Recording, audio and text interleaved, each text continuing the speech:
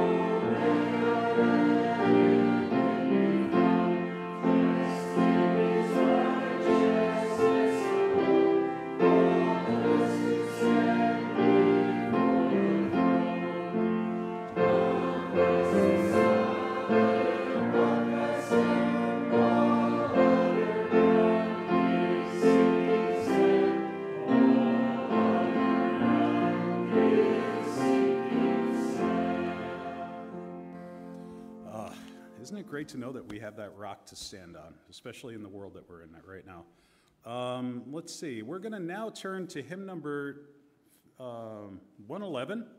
There isn't going to be a scripture reading, so we're just going to turn to hymn number 111 and sing How Firm a Foundation. And as we sing, the kids are going to head out to junior church. Oh,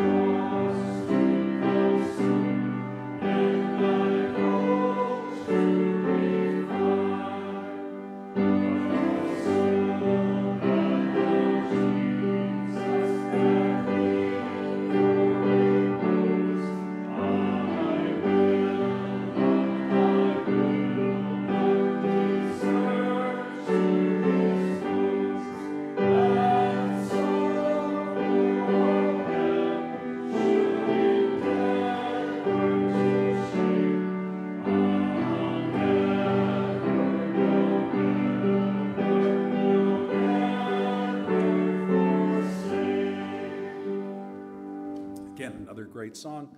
And now we'd like to have Jay come forward with the sermon.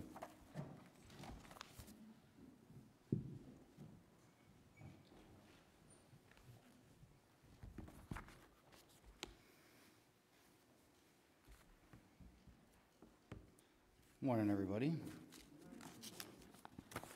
It has been a long time since I've done this, and I feel like it. I don't think I ever really got used to it, but I definitely feel like it's been a long time right now, especially now that I'm standing here looking at everybody. But I've worked quite a bit at preparing this, and I'm going to start by saying there's only a little bit here that I'm going to say in the very beginning that comes from me, and then it is going to be Bible verse after Bible verse after Bible verse. And I don't know how many of them I will get through. If I get through them all, that'd be great. If I don't, I put them all on paper so you can take them home with you and take a look at them throughout the week or whenever you like to do your Bible reading. Because the scripture is what's important. Anything that I come up with on my own is just an opinion of mine, and maybe it's biblically based, but it's still an opinion, and we could sit there and argue and debate over it. I prefer to stick with God's word that's not debatable. It's just accept it or don't. And there are people who will just not accept things that even God said himself and put in scripture, and that's our free will. We're able to do that. Dear Heavenly Father, I thank you for the opportunity to be here. I ask you to help me as I go through these verses and that I'd be able to share from your word, Lord, and things that would help people. I ask that this glorify you, Lord. In Jesus' name I pray, amen. I want to talk about hard conversations, sin, politics, and religion. I'm going to start out by saying I don't like this time of year. I'm not talking about summer. I'm talking about summer before an election. But it is something that, as believers, we need to be involved with. And I know at some point in America it became popular to say, I don't talk about politics or religion. You'll hear that at work. You'll hear that in a lot of places. But I think that's a poor idea. I think the beginning of that becoming a common phrase was the end of just good conversation where you could talk to someone and have a differing opinion and it didn't turn into a battle. I think nowadays people will they'll do their best to only talk to people who have the same opinion because they feel that's gentlemanlike or whatever you want to call it. And I just don't think that was the best. I think it would be a better way of handling things if you could just talk to someone who has a differing opinion. Talk about it. Maybe you won't change their minds and maybe they won't change yours, but it would be way more civil to just have a conversation except, hey, my buddy Bob here, we don't agree on everything, but we're good buddies and we help each other out anyway. I think that would be a nicer way of doing business, but it became popular to say we don't talk about politics or religion at the dinner table or at work or whatever, and I think that took away something from us in America to be able to have a conversation. One of the common things that we hear about is what America looks like compared to what it started. America was born because a group of born-again Christians wanted a country with freedom of religion, not freedom from religion. The separation of church and state that people talk about is not in the Constitution. Don't be confused about that. That is what people say who really want to trip you up, or maybe they don't even know. But it is not in the Constitution. It's not in any legal documents. It was in a letter. And our nation was built by Christians and has slowly become unrecognizable as a Christian nation. How did this happen? I'm sure it was under attack from the very beginning. Jesus warned us in John 15:18. He said, if the world hate you, ye know it hated me before it hated you. The moment this started happening as a nation, it was going to be under attack because the founding fathers wanted a Christian nation. They wanted a nation where they could have freedom of religion. They were Christian men. If you read about those founding fathers, most of them were young men. And you know what's amazing about them guys? What they were doing as young men, they were either going to be heroes or hung for treason. Those guys gave up everything. Many of them had family that were carted off and jailed or killed. They were robbed while doing the great work that they did to make this nation. They gave up everything to either become a hero or hung for treason. And we know how that went for them. We have a great nation that is absolutely falling to pieces as it's lost Christianity as a standard. Today, America looks more like Sodom and Gomorrah than anyone ever thought possible. As I see in current events today, I notice that the things God called an abomination in the Scripture are the very things that some people are fighting for. If you find yourself voting for someone who you find akin to Santa Claus giving out something you may want, at what cost is it? Is it costing you the vote of the person who is actively fighting for one of the abominations that God warns us about in His holy Scripture? I'm not talking about sides here. I'm just telling you, watch for what you are looking for. Be careful about who you support.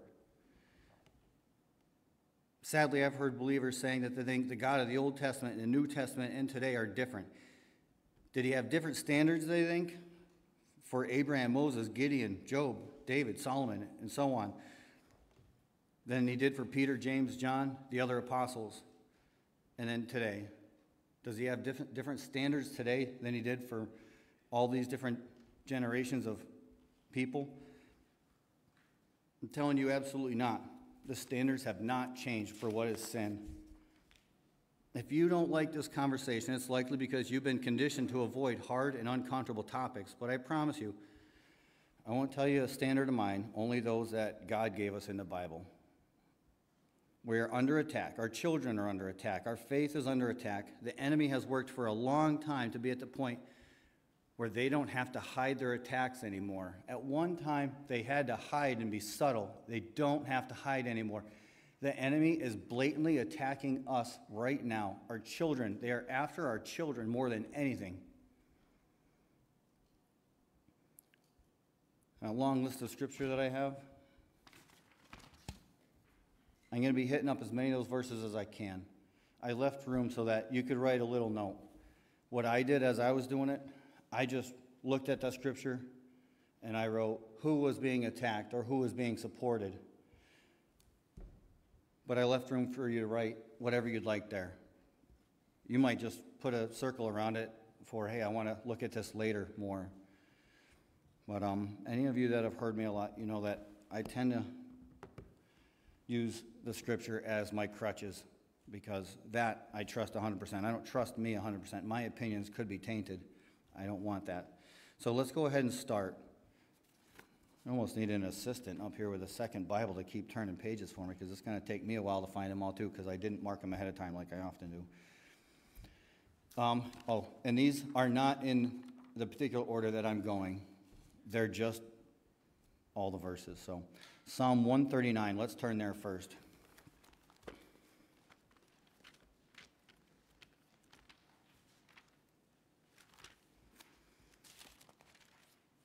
This whole chapter is great. I think I could probably say that about like every chapter in the Bible, but it seems funny how you can read one chapter and be like, man, that was really great. And then the next time you open your Bible, you read a chapter and you're like, wow, that was really great. But anyway, 13 through 16 is where I want to focus, but I would recommend reading this whole chapter when you have time. For thou hast possessed my reins, thou hast covered me in my mother's womb. That word covered, that was not in the original translation. That was put there by translators to try to help you understand it. The word weaved would be another word. It's talking about when you were being formed in the womb. I will praise thee, for I am fearfully and wonderfully made. Marvelous are thy works that thy soul knoweth right well. My substance was not hid from thee when I was made in secret and curiously wrought in the low parts of the earth. Thine eyes did see my substance, yet being unperfect. That's another word that was added for continuity and to be able to understand it. But another word would be unformed. And in thy books all thy members were written, which in continuance were fashioned, as yet there was none of them.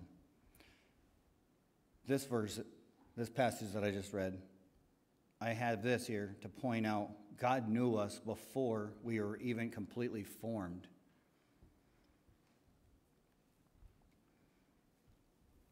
Jeremiah 1:5. I love children, and just thinking about the attack on our children is hard for me to even talk about sometimes. It's just a lot to deal with when you think about how wonderful children are and how susceptible they are to whatever they're being taught or whatever.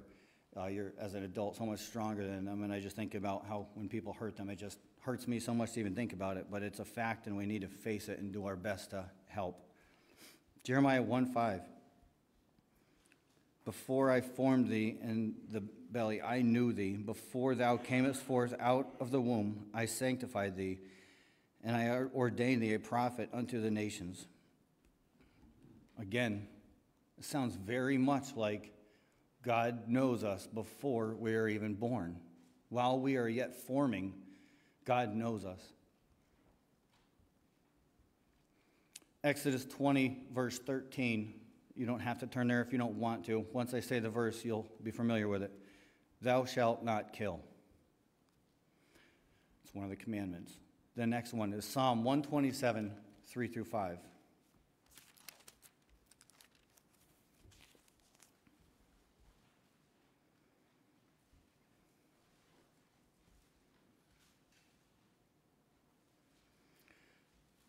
Lo, children are a heritage of the Lord, and the fruit of the womb is in his reward. As arrows are in the hand of thy mighty man, so are children of the youth. Happy is the man that hath his quiver full of them. They shall not be ashamed, they shall speak with the enemies in the gate. I love that verse. Children are a blessing, even when you feel like you're too old to be raising 3.5-year-olds because you're 44 and your knees hurt. They're still wonderful. And the headaches they give you, I'm sure they're good too for something. I don't know what, but I love my boys, and they have way more energy than me. So I think I speak from experience here. Children are a blessing, even if there's 17 years difference? I don't know where Katie was in that, but Joey and Katie, what's that? 21 and 19-year-olds, and then 3.5-year-olds. So there's a bit of a gap there, and that would be a whole nother message talking about adoption and the great thing that God's done for us. But I'm sure you get it. I love children, and I don't want to see them attacked, even if it's before they're born, because it's still an attack on someone that God already knew before they were completely formed. Matthew chapter 18 is next. If anyone feels like I am moving too quickly through these, I will not be offended if you just holler out, slow down, or give me a second. I would much rather you say that and help the next person over because they didn't want to say it. So if you need me to slow down or something, just let me know. Matthew 18, 1 through 11.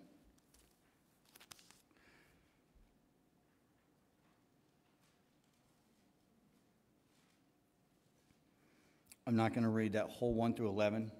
I don't even remember what I wrote on this list over here. Yeah.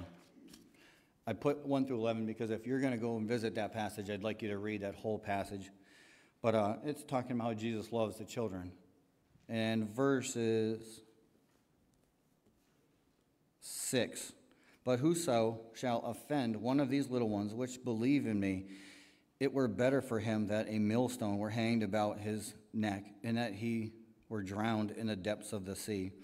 Woe to the world because of the offenses, for it must needs be that offenses come, but woe to the man by whom the offenses come. Don't be that stumbling block. Help children. Now, one thing I recommend is if you don't have one of those Strong's Concordances, and maybe there's a better one, I don't know, Pastor Sal might know of a better one. He's been doing this for a long time. Maybe some of you do, but I'm a fan of that one.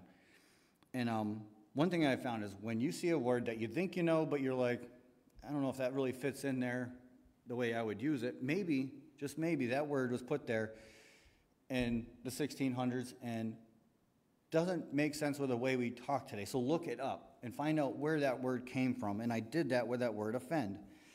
I wrote it in the side of my Bible so that it wouldn't just be in my notes. But it means to entrap, to trip, entice to sin. It came from the Greek word scandalon. And when I traced back that word, it talked about a bent stick snare. This is literally talking about intentionally causing children to sin, intentionally causing harm. I don't know how to exhaustively say what this means, but I think we get the point.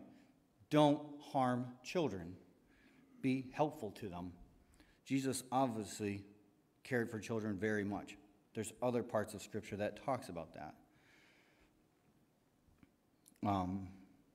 My next verse, Proverbs 22:6.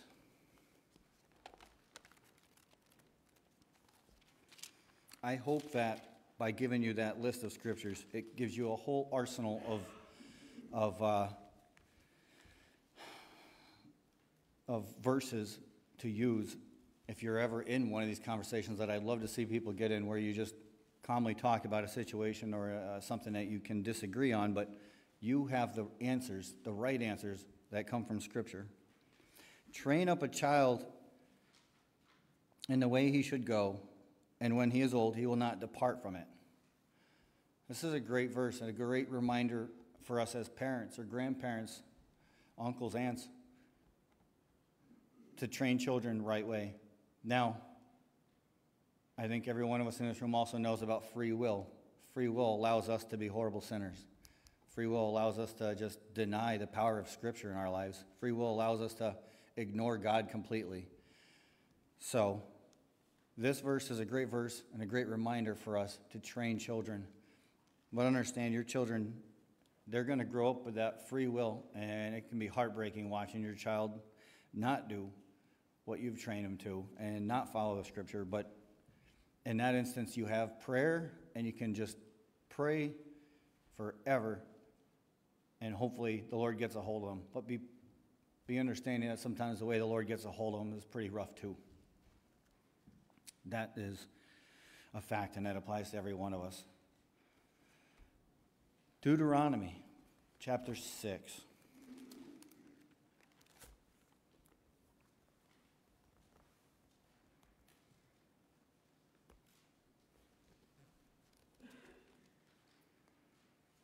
And these words which I command thee this day shall be in thine heart, and thou shalt teach them diligently unto thy children, and shalt talk of them when thou sittest in thine house, and when thou walkest by the way, and when thou liest down, and when thou risest up. And thou shalt bind them for a sign upon thine hand, and they shall be as frontlets between thine eyes, and thou shalt write them upon the posts of thy house and on thy gates.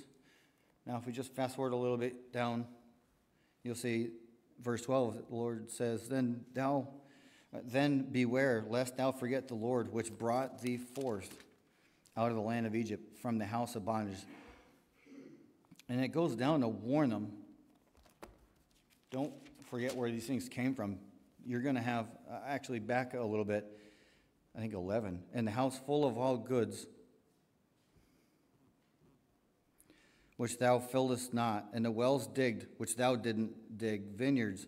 So it's warning us, all these things that you didn't work for, when you get the land that I'm going to give you, don't forget where it came from. Don't get lazy and wasteful. It reminds me of the great nation that the men from World War II built for us, and then a lot of us didn't really have to work hard for this freedom that we have, and it's being taken for granted right now. We follow the Hebrew model of God gives, and then we slowly forget and get selfish and greedy and think we earned something. But if you look through the history of the Jewish nation, they were given great, and then they lost it all, carried away, killed, enslaved, I don't know, you name it. Bad things happen to them. And we're 200-some years into our nation, and I don't think we're doing well right now because we're so anti-Scripture as a nation. Proverbs 17, verse 6.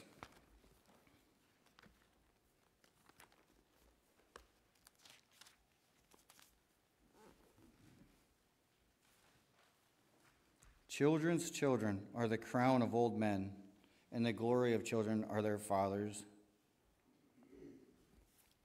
Just one more verse reminding us of how important children are, how great children are. Whatever relationship you have to them, parents, grandparents, I know it's not saying it here, but nephews, nieces, they're wonderful. Be involved in children's lives. Be the good adult in their life that they can count on. 2 Timothy chapter 3. I'm intentionally going New and Old Testament for a lot of this stuff. I have no trouble just trusting the New or the Old Testament, but I do know that there are people who feel that the God of the Old Testament is not the same God that we have today or that was in the New Testament. So I do like using New and Old Testament to drive home points to show that the consistency of God was that the standard of sin was the same. There are different punishments you'll see in the New Testament from the Old, but he never changed something from sin to okay. So just keep that in mind.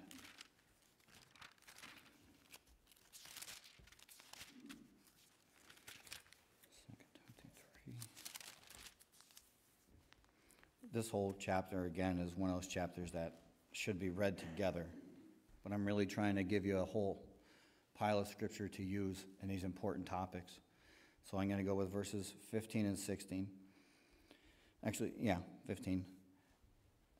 And that from a child thou hast known the holy scriptures, which are able to make thee wise unto salvation through faith which is in Christ Jesus. All scripture is given by inspiration of God, and is profitable for doctrine, for reproof, for correction, for instruction in righteousness, that the man of God may be perfect, thoroughly furnished unto all good works.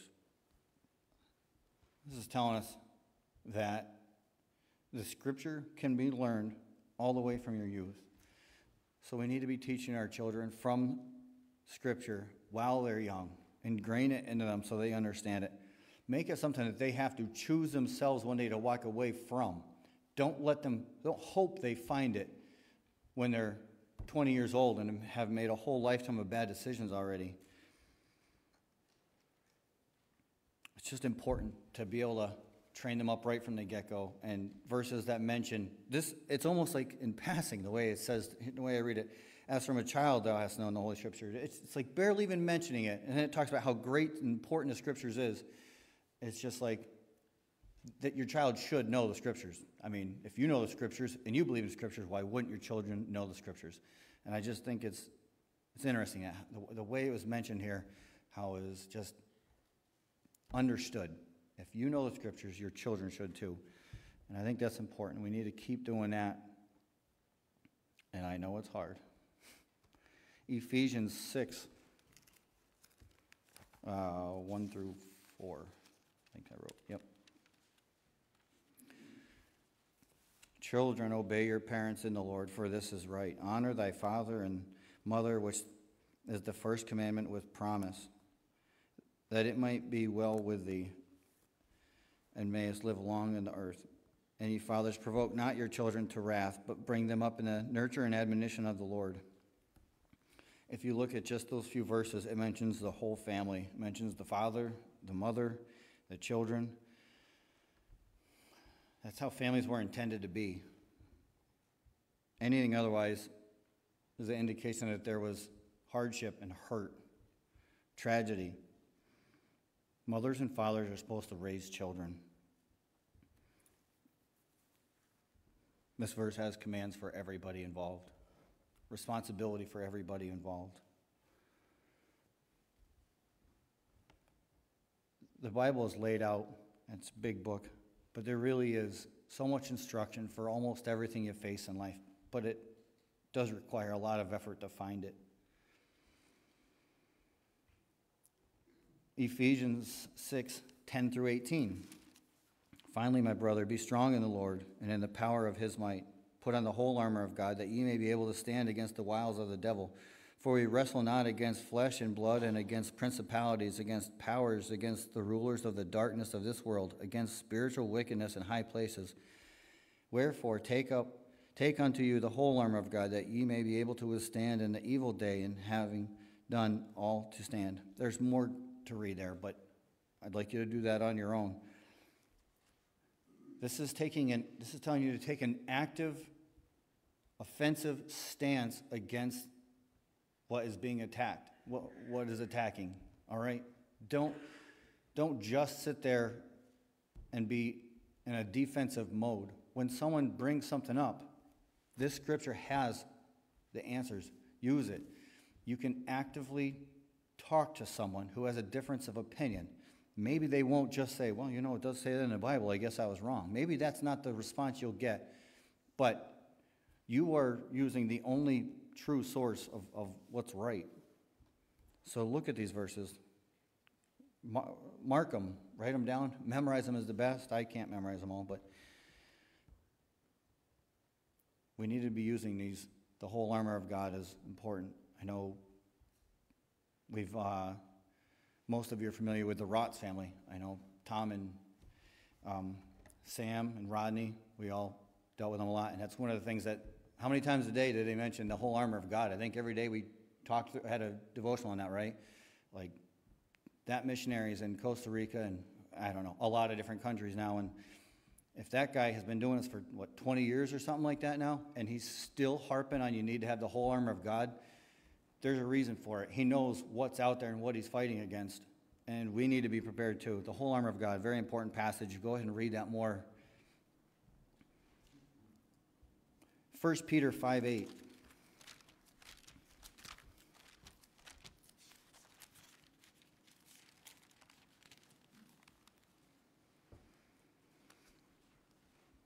Be sober, be vigilant, because your adversary, the devil, is a roaring lion, walketh about seeking whom he may devour. Whom resist steadfast in the faith, knowing that the same afflictions are accomplished in your brethren that are in the world. We're not just fighting ideas or positions. There's spiritual warfare going on around us, and they're fighting actively. And like I said, the world's at a point where it doesn't have to hide that it's attacking the Bible anymore. That's where we're at. They can openly mock us. The Olympic Games, I didn't even think about that before now. The Olympic Games, everyone probably seen something about the opening act of that. That was for the whole world to see, a mockery of our Lord and Savior. They're not hiding it. Romans 8.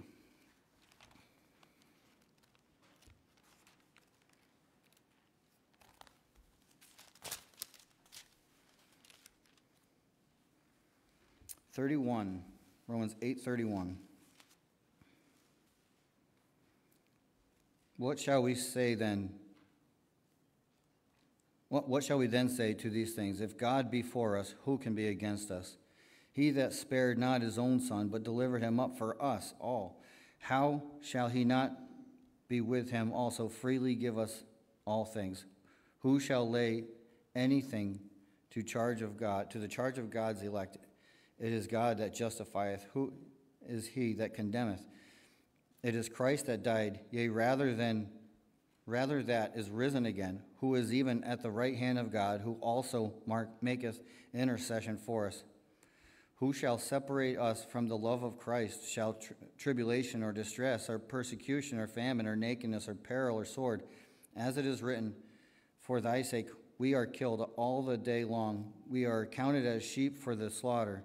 Nay, in all of these things we are more than conquerors through him that loved us. For I am persuaded that neither death nor life, nor angels, nor principalities, nor powers, nor things present, nor things to come, nor height, nor depth, nor any other creature shall be able to separate us from the love of God which is in Christ Jesus our Lord.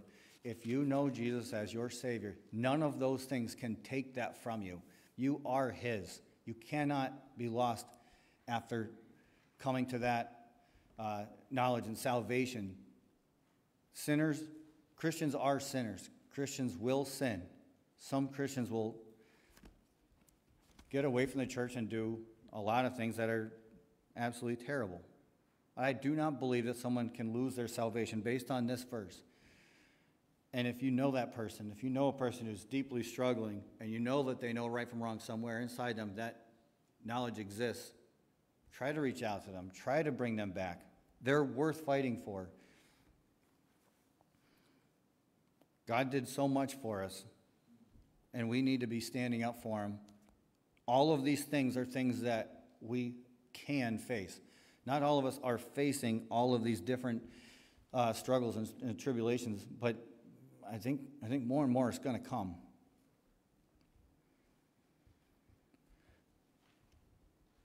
The fight is not against just what we can see, is what I had put in there. Mark chapter 5.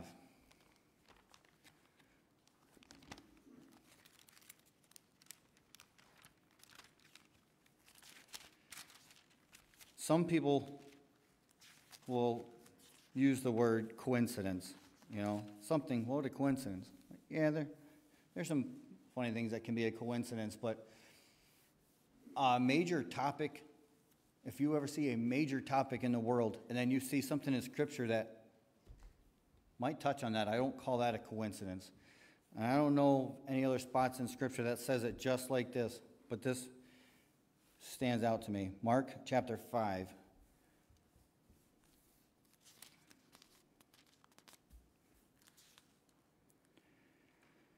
This is talking about when Jesus had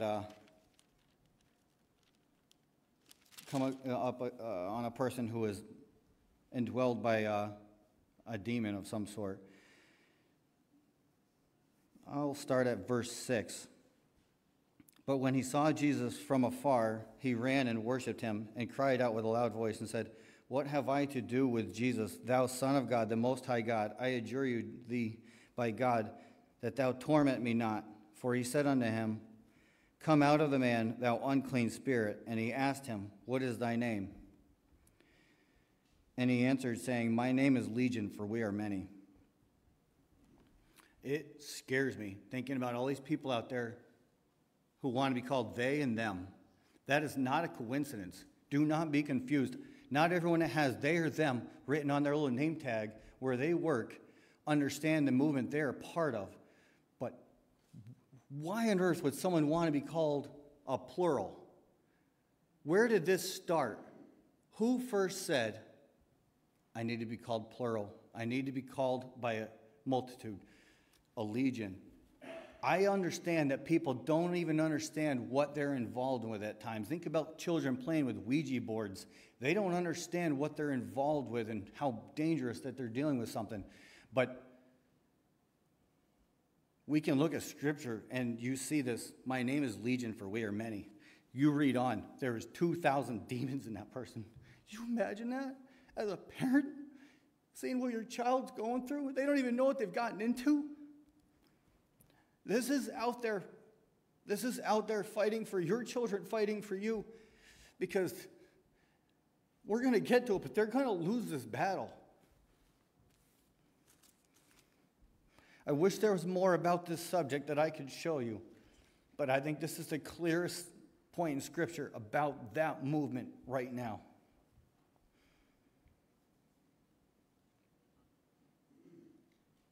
Revelation 20:10.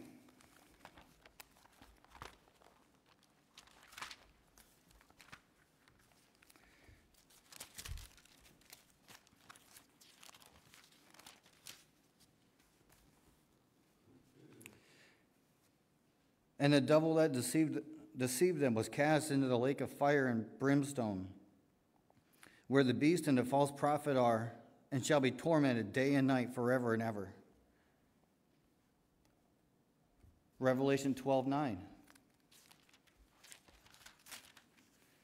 And the great dragon was cast out, that old serpent called the devil and Satan, which deceived the whole world, he was cast out into the earth, and his angels were cast out with him. Things are going to happen in the future. I don't know what they all look like, but I do know this. I should have done those verses in the opposite order. But anyway, I think you get the point. God wins this battle. There was never a point where God was afraid of losing the battle. God knows he's going to win. But he created us. And right now we're just living life in a period of time with these two bookends of the start of all this, and God already knows what the end looks like. And he gave us a little glimpse of it. He's going to win. And if you want to be on the winning side, then you have to know Scripture, and you have to accept Jesus as your Savior. You have to choose to be on the winning side. And that's really all it is.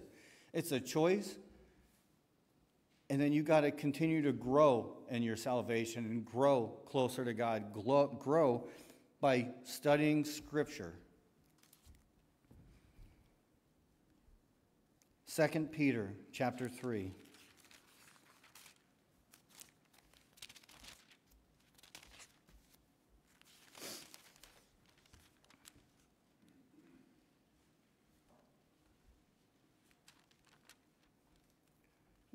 Verse 3 and 4. Knowing this first, that there shall come in the last days scoffers, walking after their own lusts, and saying, where is the promise of his coming? For since the fathers fell asleep, all things continue as they were from the beginning of creation.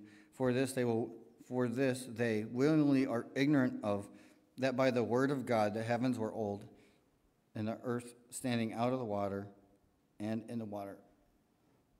It sounds to me like people get really focused on right now, and, how many of you can say you remember your grandfather really well? Go ahead, raise your hands. Do you remember your grandfather well, or grandmother? Maybe, what about great-grandfathers? Anybody remember a great-grandfather or great-grandmother? Oh boy, we're not looking at too many. Great-greats? No? So, that's how far back you have real knowledge of in your head that you can physically understand. And we can't know the future. The closest thing to know than the future is knowing someone that's pregnant right now and saying they're going to have a baby. That's about the closest thing, I guess, that you could say that you know about the future. So you only know this tiny little span. And it's easy to just get wrapped up in that. And I'm guilty of that too, believe me. But this verse warns us that there's a lot more than just your great-grandfather, your grandfather, your father, yourself, your great-grandmother. I remember my great-grandmother. She was a really nice lady. I don't know anyone past her. The time that you're alive, the ancestors that you got to know, and the children that you will know, that is great, but that is just one tiny little slice of time. And I've already read you the end of the story.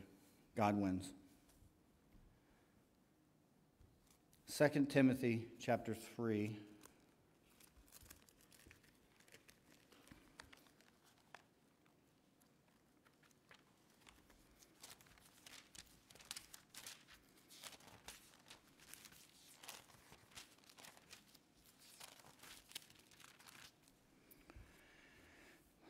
One through 5 this time. This know also, that in the last days perilous times shall come. For men shall be lovers of their own selves, covetous, boasters, proud, blasphemers, disobedient to parents, unthankful, unholy, without natural affection, truce breakers, false accusers, innocent, incontinent, fierce, despisers of those who are good, traitors, heady, high-minded, lovers of pleasure more than lovers of God, having a form of godliness but denying the power thereof. From such turn away. For this sort they are which creep into houses and lead captivity, silly women laden with sins, led away with diverse lusts. This sounds like now. And I know every generation has thought, man, this has to be the worst. But we can look back through history at what was happening 100 years ago. And while it was the same attacker behind it all, they've been emboldened. They're able to attack way more openly. They don't have to hide it at all. One thing I want to go back to, I missed it in my notes, but it is incredibly important.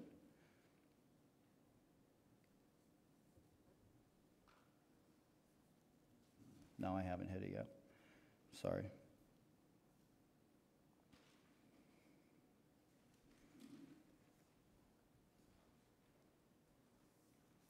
Deuteronomy 22:5.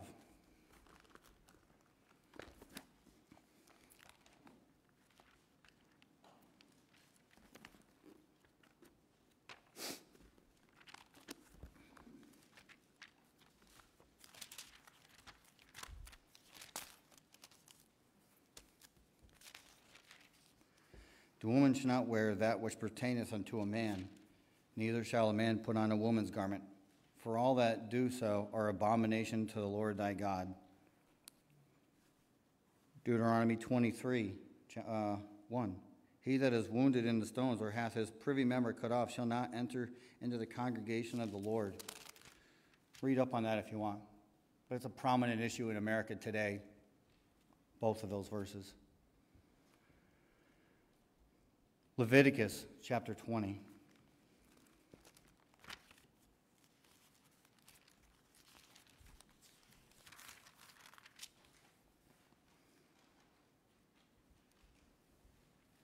If a man also lie with mankind as he lieth with a woman, both of them have committed an abomination. They shall surely be put to death. Their blood shall be upon them.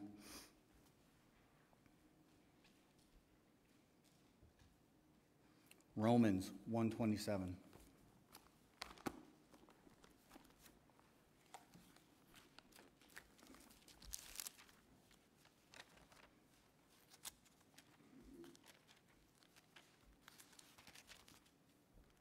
And likewise also the men, leaving the natural use of the woman, burned in their lusts one toward another, men with men, working that which is unseemly, and receiving in themselves that recompense of the error which was meet. And even as they did not like to retain God in their knowledge, God gave them over to the reprobate mind to do those things which are not convenient.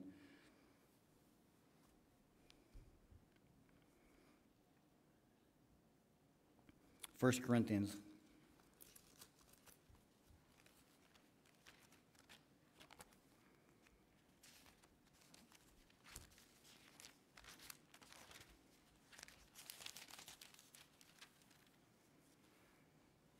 Know ye not that unrighteous shall not inherit the kingdom of God?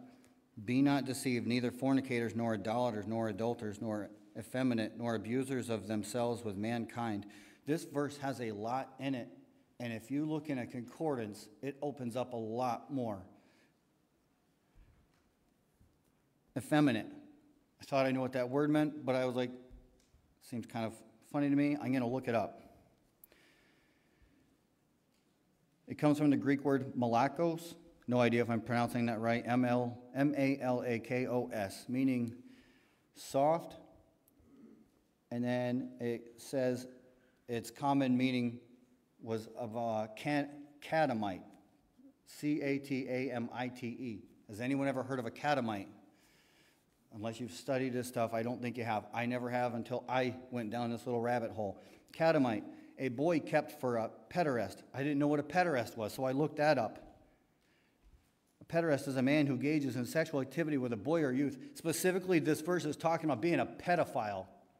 That is being fought for. People are on that side fighting for that right now. They call it MAPS, minor attracted person. You believe that? They've named it something to sound less bad.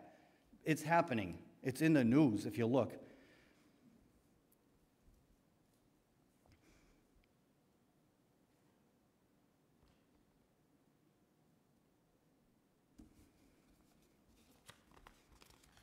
Abusers of themselves with mankind. I followed that rabbit trail, and that's talking about homosexuality. You'd have to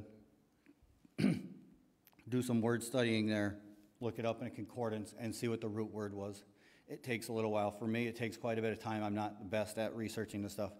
I sat there for a long time trying to get all this stuff right so that I could know what the verse meant.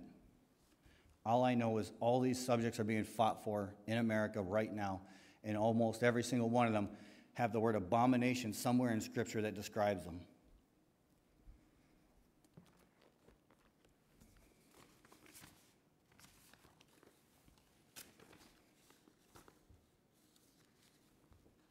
Genesis 12, we're getting there. I know that I'm a dry person. I know I'm not an exciting speaker, but I hope that these verses are something that you can put to good use, and that this was not a waste of your time. I want you to be able to use these scriptures. Chapter 12, verses 2 and 3. And I will make thee a great nation. He's talking to Abraham here. I will make thee a great nation, and I will bless thee, and make thy name great, and thou shalt be a blessing. I will bless them that bless thee, and curse him that curse thee. And in thee shall all families of the earth be blessed. How could that saying even be? From you, all families will be blessed. All right, he's the father of Israel. The only way that statement can be true is if Jesus eventually comes out of that line, which we know he did because he was born of Jewish descent. And if you look, there's other places in Scripture that talks about if you bless Israel, you'll be blessed. If you curse Israel, you will be cursed. We're in a dangerous spot today. If you look at Israel, they got guns pointed at them from all directions, and people in America are actively fighting, saying, we need to help the other side. I'm telling you right now, you never want to be on the other side of Israel. Israel is the side you want to be on, period. That is all through Scripture. I'm not going to say that every Israeli that is over there right now is perfect or right, because we can look through history and see God gave them so much and warned them. I gave you so much. Don't forget where it came from. And yet they did over and over and over. They forgot why they were great. And then they got into the paganisms of their time. One thing I didn't go into this was talking about the babies. Moloch. Read about Moloch. Abortion is big right now because Moloch isn't around. Moloch was first. They didn't want their babies, so they would just say, let's take them to the temple and donate them. They put them in this idol to be burned. God warned them not to do that. And here we are doing that in America. Genesis 21. And the Lord visited Sarah, as he had said, and the Lord did unto Sarah as had spoken. For Sarah conceived and bare Abraham a son in his old age, at the set time which God had spoken to him. And Abraham called the name of his son that was born unto him, whom Sarah bare him, Isaac. We know the Hebrews is through the line of Abraham, Isaac, Jacob. You need to be on the side of Israel. Zechariah, there's one we don't go to very much, but every book of the Bible has important stuff in it. We're going to go to Zechariah for a second here. Chapter 12.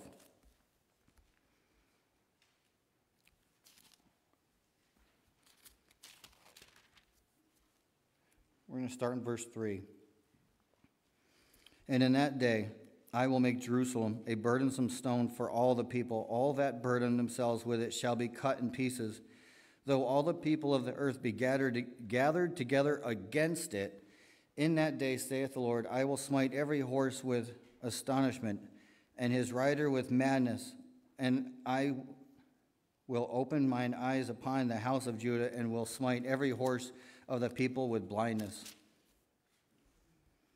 Verse 9, and it shall come to pass in that day, I will seek to destroy all the nations that come against Jerusalem. I don't know when this is, but it's going to happen. I guarantee it. The Bible said it. I might not be perfect. I can't say that I live perfectly what the Scripture wants me to. I fail. But I can tell you this, it's right, and I'm the one that's wrong. When the Bible says it's going to curse those that curse Israel, it's right. You don't even have to debate that with someone. Romans chapter 11.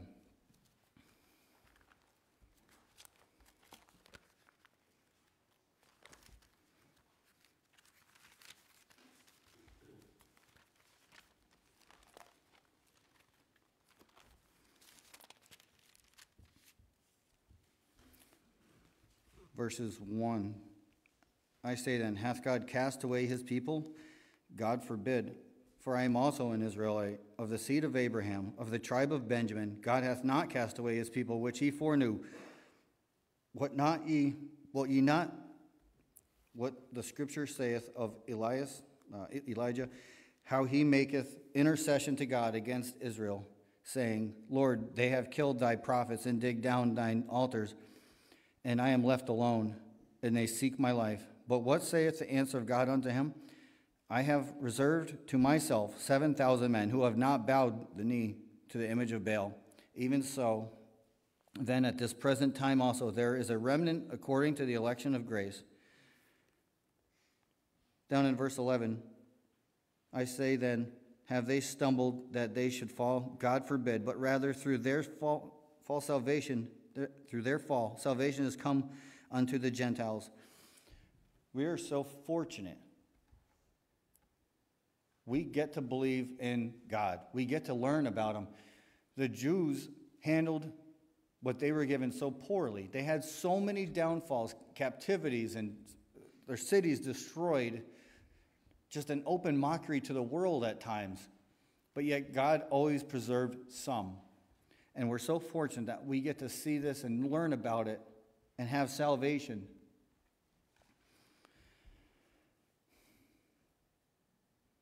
Bless Israel or be cursed. God said it. By no means am I here to tell you that I have it all figured out. I'm not sinless. I'm here to tell each one of you that as sinners, we must be vigilant to avoid supporting the ideas this world pushes. Do not be confused. None of these ideas being fought for that God calls as an abomination are new ideas. This is stuff that was written in the scripture 4,000 or 5,000 years ago. This is not new. Read Genesis 19 on your own sometime for the full story of Sodom and Gomorrah and Lot and his daughters and their descendants. In the dispensation of grace, beginning at the day of Pentecost. And also you see Jesus forgiving people of sins that in the Old Testament times, which he was still a part of, would have been a punishment of stoning. We see he did not stone them. Instead, he said, I forgive you. Go and sin no more. The punishments for some sins have changed. But the standard for what is sin has never changed. God doesn't change.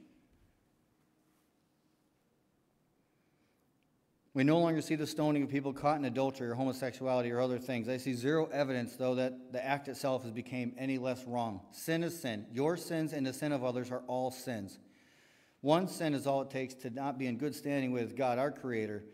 The punishment for one single sin in a whole lifetime is death. One sin. If you only ever committed one sin, you are still not perfect, and you need salvation. That's Romans 6:23. The one and only step from being a sinner to being declared righteousness is through the perfect sacrifice God provided for us, Jesus Christ. That's Romans 3:20-28. If you have any questions about any of this, I don't have a whole lot of information that I didn't already give you, but we could look at it together. If you have any questions about salvation, if you have any questions about anything, you're welcome to hit me up. I know there's others here. Phil would be happy to sit down with somebody. I don't know who else. Pastor Sal. There's plenty of people. If anyone has a question, it's a great time to reach out to me or someone else. And as long as whoever you're reaching out to reaches for a Bible first, then you're already in the right place and you're getting the right help, the right answers.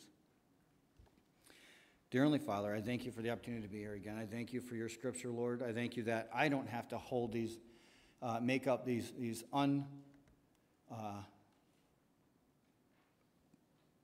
unpopular positions on my own, Lord. You gave us what is right and wrong, and I can just look at it and read from your word what is right and what is wrong, and I can avoid what you've given us as wrong, and I can embrace what you've given us as right. I ask that you'd help me to further embrace what is right and further myself from the things that you've told us is an abomination, Lord.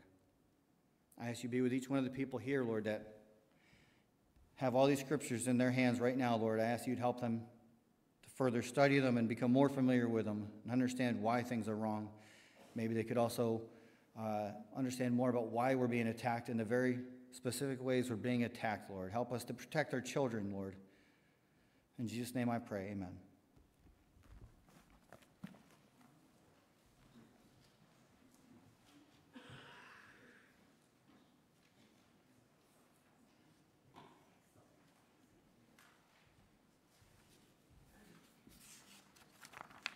I appreciate that. I really appreciate that sermon, Jay, because the Bible tells us that Satan is the author of confusion, and we live in a world that right now is very, very confused. And the temptation I find with me personally is my main interaction with folks is on social media. I go on Facebook, and I will argue stuff based on facts that I find that I'm researching. And I think we should be arguing we should be arguing from a point of scripture. So that list you gave us is going to be very helpful. And I really appreciate that sermon.